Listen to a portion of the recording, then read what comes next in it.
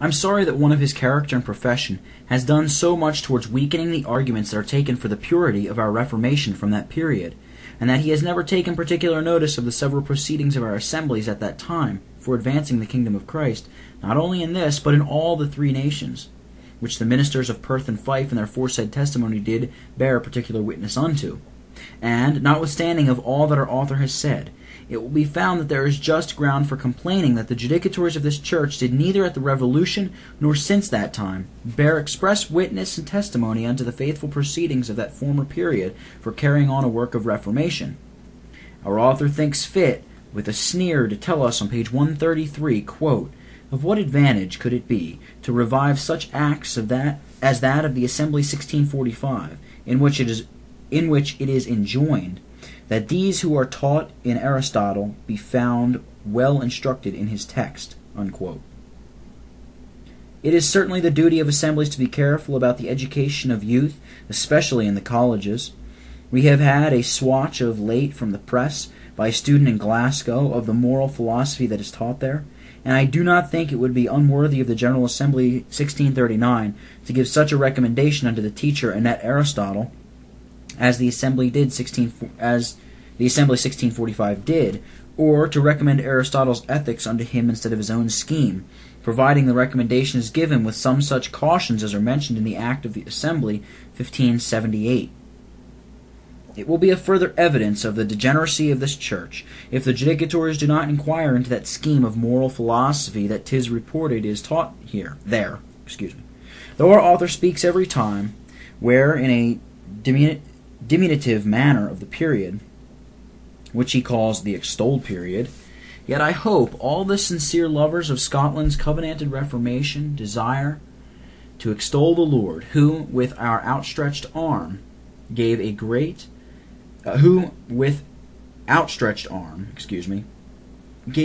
and glorious deliverance unto his church in the year 1638, and who did make his great power to be known in maintaining, advancing, and carrying on his own work, until we did prove unsteadfast and perfidious in his covenant, particularly by taking the adversaries of his cause and interest into our bosom, as well as by other steps of backsliding from him, whereby he was provoked at last to deliver his strength into captivity, and his glory into the hands of his enemies, and to throw his people in this land into the hot furnace of 28 years' tribulation and persecution.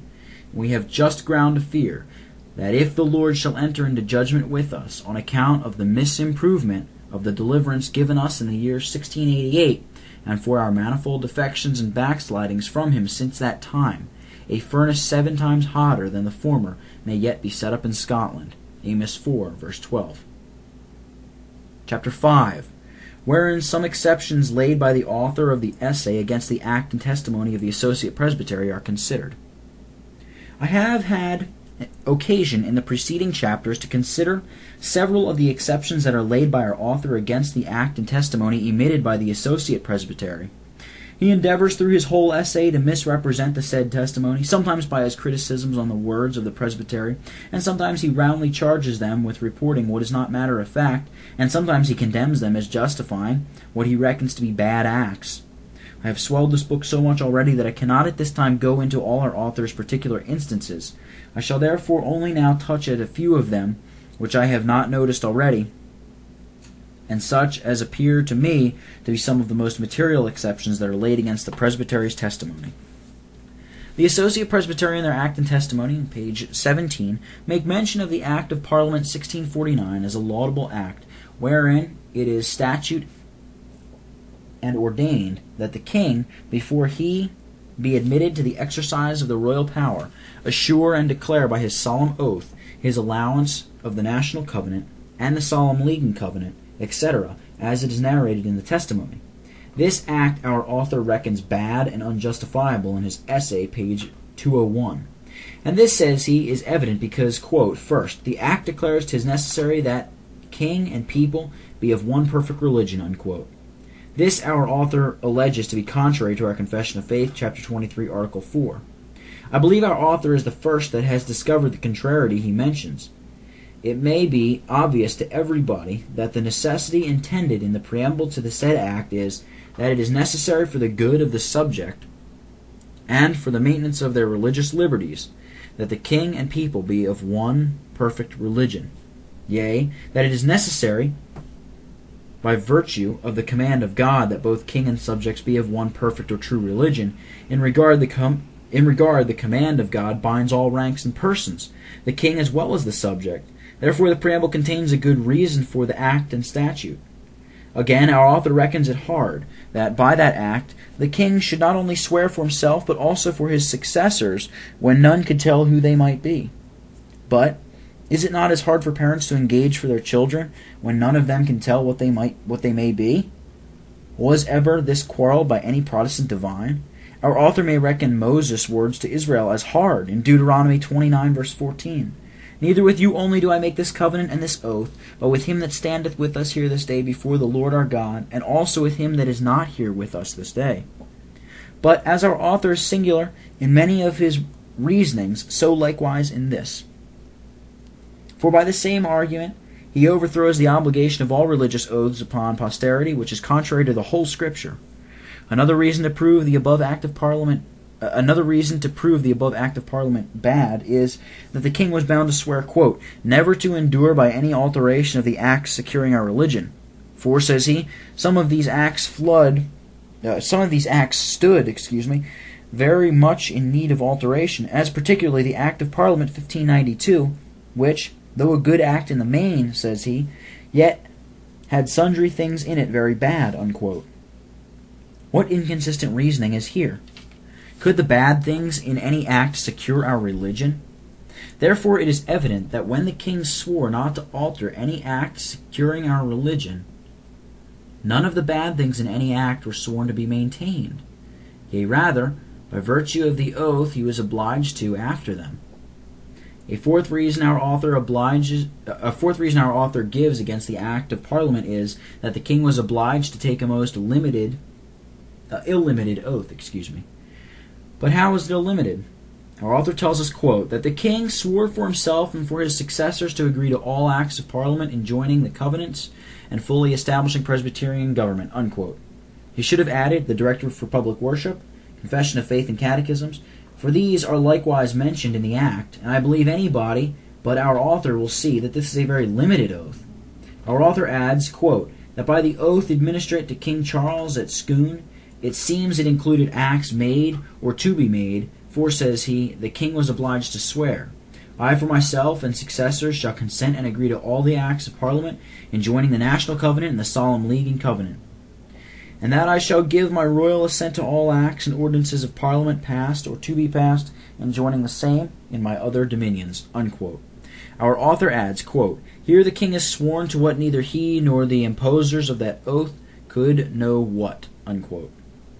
But in the meantime, is it not expressly declared that he should give his royal consent to acts enjoining the covenants? And therefore both the king and the Parliament knew very well what the oath obliged the king unto, but it seems a more than ordinary antipathy at our covenants has blinded his eyes. I know not for what reason our author has again dropped our Confession of Faith and Catechisms, for these are only expressly mentioned in the king's coronation oath. But I shall not pursue his other two reasons against the said Act of Parliament. In regard they have no more strength in them than these I have mentioned.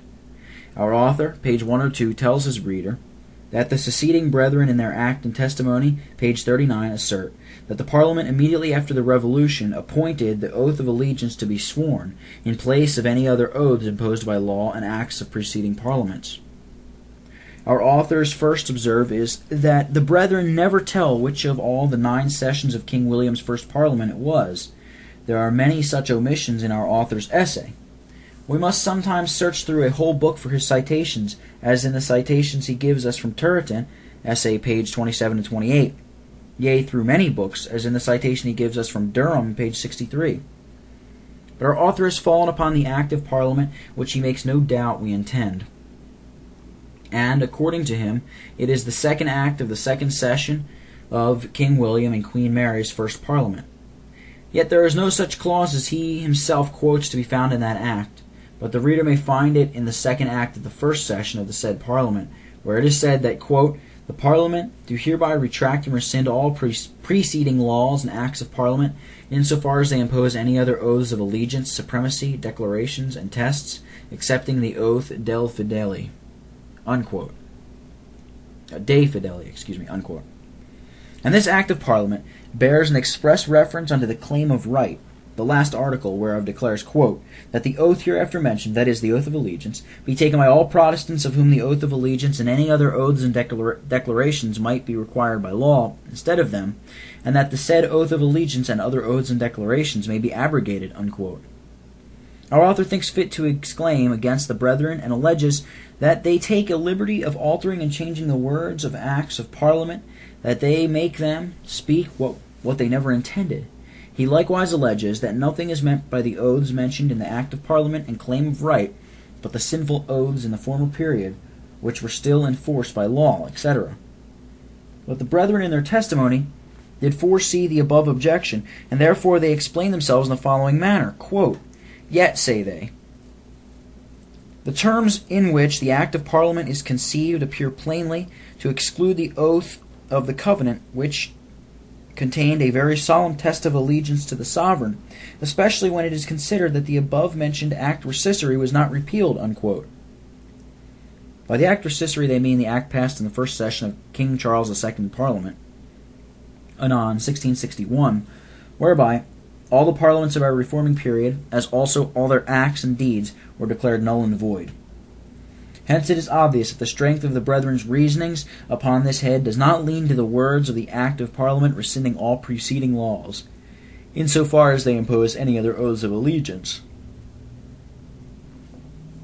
But they assert, what is plain matter of fact, that is, that our covenant allegiance was left buried by the Parliament in 1690, and that instead of retrieving our covenant allegiance, the oath of allegiance contained in their act is imposed, and therefore they justly argue that the above Act of Parliament is conceived in such terms as appear plainly to exclude the oath of the covenant. And for this same reason they affirm on page 46, quote, "that the oath of abjuration, together with the allegiance, is substitute in the room of our solemn national covenants, which contain the strictest engagements of duty to the sovereign, a most solemn renunciation of popery, and consequently of all popish pretenders whatsoever," unquote. And for what our author alleges, page 107, quote, "To me," says he, "it is unfair in the brethren and these who now exclaim against the abjuration, that they never mention the different forms or drafts thereof, as if there had not been the least appearance of difference between them," unquote. I answer, they did not think it needful to mention these different forms or drafts. In regard, they judged that in all its several forms and drafts the United Constitution was homologate. The author of the essay charges the brethren with asserting in their testimony several things which are not matter of fact. As essay page 191 he says, they assert all the prelates were deposed from the ministry, that is, by the Assembly 1638. Act and Testimony, pages 14 and page 40. This, says our author, is not matter of fact, but the brethren say no such thing as our author alleges, for in both places quoted by him, they say only that all the bishops were deposed, These words, "from the ministry," are an addition of his own, and he may the more easily fix a falsehood upon the testimony. But 'tis plain that all the prelates were deposed by the Assembly 1638 from their pretended episcopal function. 2 of them were suspended only from the ministry for the reasons I have already given, and when the brethren say they were all deposed, they speak according to the title of the several acts relative unto them. They speak likewise in the style of all the writers at that time, and in the express words of the ministers of Perth and Fife in their testimony. The author of the essay, page 97, takes notice of the following assertion in the Act and Testimony, page 42, where speaking of the declarations of the Commission of the General Assembly and their petitions against the Union, they say, quote, "But as the ensuing General Assembly only approved of the proceedings of this Commission in common form without an express approbation of their conduct in the particular, though matters of less moment have sometimes been particularly noticed," unquote.